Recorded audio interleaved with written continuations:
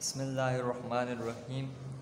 अस्सलामु अलैकुम वरहमतुल्लाहि वबरकातुहू। डियर स्टूडेंट, आज हम अपना मैथ्स का फर्स्ट लेक्चर स्टार्ट करने जा रहे हैं। यूनिट नंबर 1 है हमारा, ठीक है। और एक बहुत ही इम्पॉर्टेंट बात, डेट के हवाले से, जब आप ये जिस डेट पर ये लेक्चर नोट करेंगे तो याद रखें, जिस डेट पर आपको ये लेक्चर सेंड किया जाएगा आपने अपने पास कॉपी में वो डेट मेंटेन करनी है, इंग्लिश डेट भी और इस्लामिक डेट भी। आपके पास यहाँ पर सेंटर में पेज नंबर का ऑप्शन आता है, ठीक है, वो आप यहाँ पर पेज नंबर मेंशन करेंगे। यूनिट नंबर 1 का हमारे पास जो नेम है वो ऑपरेशंस ऑन सेट्स है, ठीक है। सेट का टॉपिक हम क्लास 6 से पढ़ते हुए आए हैं, ठीक है। क्लास 6 में भी, क्लास 7 में भी हमने सेट पढ़ा था, क्लास 8 में भी हम सेट को डिस्कस करेंगे, ठीक है। और आगे जब हम मैट्रिक में जाएंगे तो वहाँ भी सेट को पढ़ेंगे। तो बिफ़ोर हम किसी एक्सरसाइज पे मूव करें, पहले मैं आपको इसमें सेट की डेफिनेशन, हमने जो प्रीवियस क्लासेस में भी पढ़ी थी, सेम डेफिनेशन यहाँ भी पढ़ेंगे हम। Set is a well defined collection of distinct object. कैसे, क्या मतलब हुआ इस बात का? इस बात का मतलब हुआ, अगर हम किसी भी चीज़ की कलेक्शन कर रहे हैं, किसी एक प्रॉपर्टी को, किसी एक खसूसियत, उसकी किसी एक खसूसियत को सामने रखते हुए उसकी कलेक्शन कर रहे हैं, तो वो हमारे पास क्या बन जाता है? सेट बन जाता है। फॉर एग्ज़ाम्पल, अगर हम मैथ्स टीचर का एक सेट बनाना चाहें अपने स्कूल में, तो हमारे पास जितने मैथ्स के टीचर हैं, तो हमने एक पर्टिकुलर प्रॉपर्टी, खासियत बता दी कि भाई मैथ्स के टीचर्स, ठीक है। जब मैथ्स के टीचर्स की बात हो रही है तो सिर्फ मैथ्स के टीचर ही उस सेट में क्या होंगे? शामिल होंगे, ठीक है। इसी तरीके क्लास 6 के स्टूडेंट्स का भी सेट बन सकता है। यहाँ पर भी हमने खासियत बता दी कि भाई क्लास स्टूडेंट तो बहुत सारे हैं, मैट्रिक के भी होते हैं, इंटर के भी होते हैं, ठीक है, प्राइमरी क्लास के भी होते हैं, हिफ्स के भी स्टूडेंट होते हैं, ठीक है। लेकिन हमने खासियत बता दी क्लास 6, तो अब ये पर्टिकुलर हो गया, इसका सेट डिफ़ाइन किया जा सकता है आसानी से, ठीक है। अब हमने प्रीवियस क्लास में, क्लास 7 में हमने ये भी पढ़ा था कि किसी भी सेट को लिखने के लिए, राइट करने के लिए हमारे पास 3 मेथड्स हैं, 3 फॉर्म्स हैं। एक हमारे पास डिस्क्रिप्टिव फॉर्म होती है, एक हमारे पास टेबुलर फॉर्म होती है, और एक हमारे पास सेट बिल्डर फॉर्म होती है, ठीक है। अच्छा, अब इसमें हमारे पास होता ही है कि जब हम डिस्क्रिप्टिव फॉर्म में किसी भी सेट को रिप्रेजेंट करते हैं, तो हम कहते हैं कि जब फॉर एग्जांपल ए हमारे पास एक सेट है, हमने इंग्लिश सेंटेंस में उसको क्या कर दिया? एक्सप्लेन कर दिया। Set of first 6 prime numbers, first 6 prime numbers का ए सेट है, जिसके एलिमेंट्स कौन से हैं? फर्स्ट 6 प्राइम नंबर्स, उसके क्या होंगे? एलिमेंट्स होंगे। अब इस बात को हमने, ये जो जिस तरीके से रिप्रेजेंट हुआ हुआ, ये डिस्क्रिप्टिव फॉर्म कहलाइए, ठीक है। इसी तरीके से हमने एक सेट लिया बी, और याद रखें सेट हमेशा कैपिटल लेटर से डिनोट होता है, सेट की प्रॉपर्टी होती है।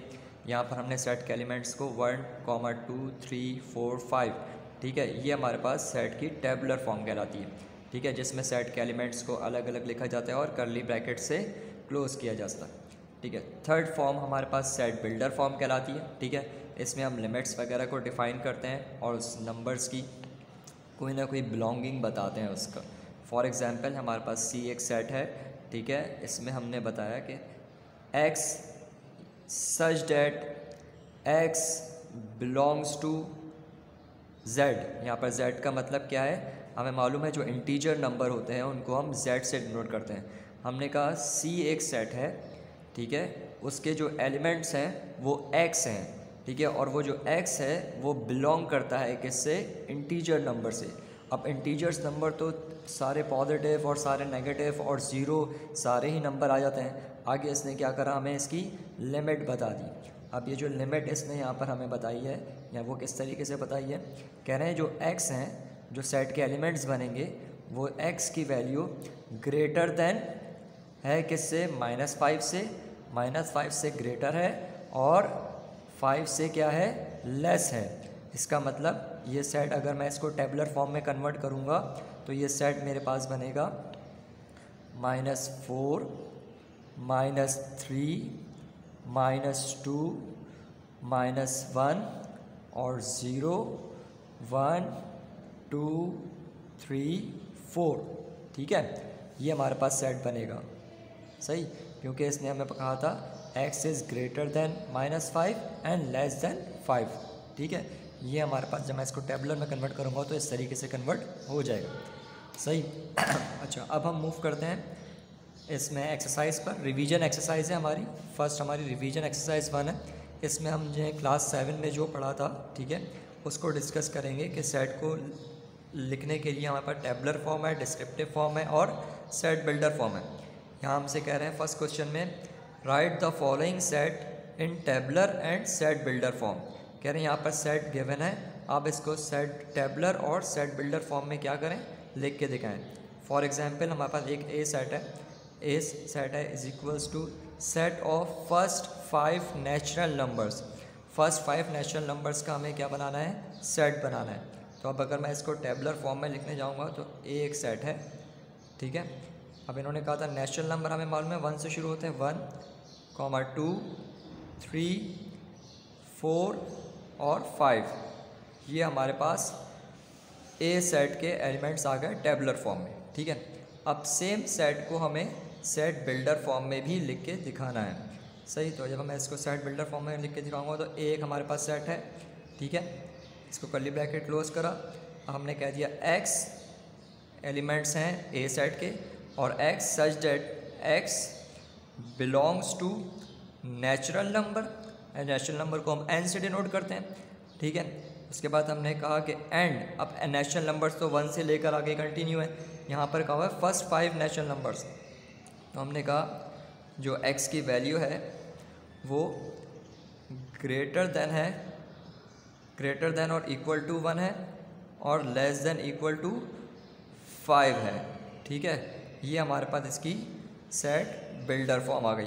तो मैं इसको रीड करूँगा तो x is greater than and equal to, जो नीचे लाइन लगी हुई इक्वल टू बता रही है, इसका मतलब ये कि 1 भी इसमें शामिल है, ठीक है।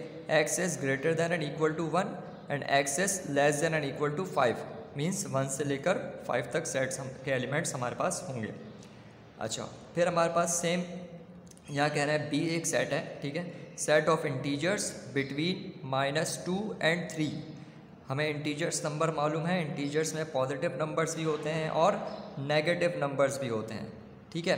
तो अब हमारे पास कहा जा रहा है एक सेट बनाए। अगर मैं इसका टेबलर फॉर्म डिफ़ाइन करूं तो बी एक सेट है, ठीक है, और इसको कर्ली ब्रैकेट में लिखेंगे। अच्छा, बिटवीन कह रहे हैं बिटवीन -2 and 3, -2 और 3 के दरमियान में जो इंटीजर्स नंबर हैं।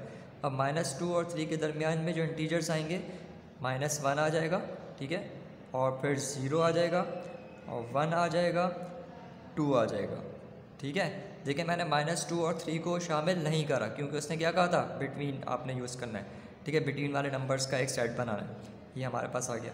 अब सेम नंबर्स को मैं अगर सेट बिल्डर फॉर्म में लिखूँगा, ये मैंने टेबलर फॉर्म में लिखा है, बी एक सेट है is equals to curly bracket, मैंने कहा x such date x belongs to, अब ये क्या है, इंटीजर्स हैं, तो इंटीजर्स को z से डिनोट करते हैं। x जो है वो बिलोंग करता है, ताल्लुक़ रखता है इंटीजर से। एंड अब मुझे यहाँ पर x की लिमिट बतानी है, तो मैंने कहा x की वैल्यू जो है वो -1 less than and equal to का साइन लग गया, ठीक है, मतलब x बता दिया, x is greater than and equal to -1, x is less than and equal to 2, ठीक है। ये हमारे पास सेट बिल्डर फॉर्म आ गई इसकी। अच्छा, सेम इसी तरीके से थर्ड क्वेश्चन हमारे पास सी एक सेट है, set of prime numbers between 10 and 30। 10 और 30 के दरमियान जो प्राइम नंबर्स हैं उनका सेट बनाना है, ठीक है। प्राइम नंबर्स हमें मालूम है वो नंबर्स होते हैं जिनके सिर्फ 2 फैक्टर्स होते हैं, ठीक है, या आसान लफ्ज़ों में हम इसको कहते हैं ऐसे नंबर्स जो सिर्फ 1 के टेबल में और अपने टेबल में आते हैं, तो उनका आपको सेट बनाना है, ठीक है। तो और प्राइम नंबर्स को p से डिनोट किया जाता है। ये वाला थर्ड क्वेश्चन जो है ये आप होमवर्क में लिख लें अपने पास, ठीक है। ये वाला क्वेश्चन आप अपने पास होमवर्क में खुद से ट्राई करेंगे, सही। अच्छा, अब हम आ जाते हैं क्वेश्चन नंबर 2 पर। क्वेश्चन नंबर 2 में लिखा हुआ है from the sets given below. यहाँ पर हमारे पास कुछ सेट गिवन है नीचे, उसमें कह रहे हैं identify and right finite set and infinite set. ये हमारे पास 4 सेट्स हैं, इसमें हमें बताना है कौन से सेट फाइनाइट्स हैं और कौन से इनफाइनाइट हैं। ये भी हम प्रीवियस क्लास में डिस्कस करके आए हैं। फाइनाइट सेट उन सेट को कहा जाता है जिनके एलिमेंट्स को हम काउंट कर सकते हैं, और इनफाइनाइट सेट उन सेट को कहा जाता है जिनके एलिमेंट्स को हम काउंट नहीं कर सकते, ठीक है। अब हमारे पास एक सेट है जिसके 1 2 3 4 5 ये 5 एलिमेंट्स हैं। अब ये 5 एलिमेंट्स हैं, यहाँ पर आगे कोई कंटिन्यूटी नहीं बताई जा रही, ठीक है। इट मीन्स इसके 5 एलिमेंट्स हैं। तो हम एलिमेंट्स गिन सकते हैं आराम से। तो इसका मतलब ये सेट क्या हो गया, फाइनाइट हो गया। तो इसके आगे हमने लिख दिया फाइनाइट। अच्छा, फिर हमारे पास एक और सेट है 1 3 5 7। ये एक ऑड नंबर्स का सेट हमें बनता हुआ नज़र आ रहा है, लेकिन आगे इसने क्या बताया, कंटिन्यूटी। अब 7 के आगे कंटिन्यू है, जितने ऑड नंबर्स हैं यहाँ पर इसमें इंक्लूड हो जाएंगे, इसमें शामिल हैं। तो हम यहाँ पर ऑड नंबर्स कितने लातादाद हैं, ठीक है, तो हम इसको काउंट नहीं कर सकते। तो ये हमारे पास क्या बन जाएगा, इनफाइनाइट सेट बन जाएगा। ठीक है, ये हमारे पास इनफाइनाइट है। अच्छा, फिर कह रहे हैं सी हमारे पास एक सेट है, set of all multiples of 10। हमें मालूम है मल्टीपल्स का मतलब क्या होता है कि 10 के मल्टीपल्स मीन्स 10 1 ज़र 10, 10 2 ज़र 20, 30, 40, सही है। इसी तरीके से 50, 60, 70। तो ये 10 का टेबल हम पढ़ते रहेंगे तो मल्टीपल्स तो अनकाउंटेबल होते हैं, ठीक है। तो ये भी हमारे पास क्या हो गया, इनफाइनाइट सेट हो गया, क्योंकि इसके एलिमेंट्स भी इनफाइनाइट हैं, सही। अच्छा, फिर यहाँ पर हमारे पास एक सेट बिल्डर फॉर्म में एक सेट दिया हुआ है डी, ठीक है। यहाँ पर कह रहे हैं x such that x belongs to Z, Z का मतलब integers, and x is less than 0। अब लेस देन 0 का मतलब हो गया तमाम नेगेटिव वाली साइड, ठीक है। -1 -2 -3 -4 -5 -6 -7। तो कंटिन्यू करेंगे तो ये हमारे पास बिल्कुल अनलिमिटेड हो जाएगा। तो माइनस में कोई लिमिट यहाँ पर नहीं बताई। तो इसके भी सेट के एलिमेंट्स क्या हैं, इनफाइनाइट है, ठीक है। तो यहाँ भी लिख देंगे हम इनफाइनाइट सेट है, ठीक है। अच्छा, ये हमारे पास यूनिट नंबर 1 में रिवीजन एक्सरसाइज 1 हमारी कंप्लीट हो गई। इसमें हमें सिर्फ यही क्वेश्चन 1 और क्वेश्चन 2 हमें सॉल्व करना है अपने पास, ठीक है। घर में जब आप सॉल्व करेंगे अपने पास कॉपी में, तो याद रखिए प्रॉपर मार्जिन लाइन ड्रॉ करेंगे। डेट मैंने आपको शुरू में बताया कि डेट आप मेंटेन करेंगे। एक क्वेश्चन मैंने आपको ये होमवर्क में दिया है, ठीक है, ये आप अपने पास होमवर्क करेंगे, सही। और जिस तरीके से कॉपी में आप क्लास में मेंटेन करते थे, सेम आप उसी तरीके से कॉपी को मेंटेन करेंगे, ठीक है। अगर आपको कोई बात नहीं समझ में आई तो आप अपना मैसेज करके ग्रुप में ही, व्हाट्सएप ग्रुप में मैसेज कर दें या कमेंट करके मुझे बता दिएगा, मैं उसको एक्सप्लेन कर दूंगा, ठीक है। ओके, थैंक यू, अल्लाह हाफ़िज़।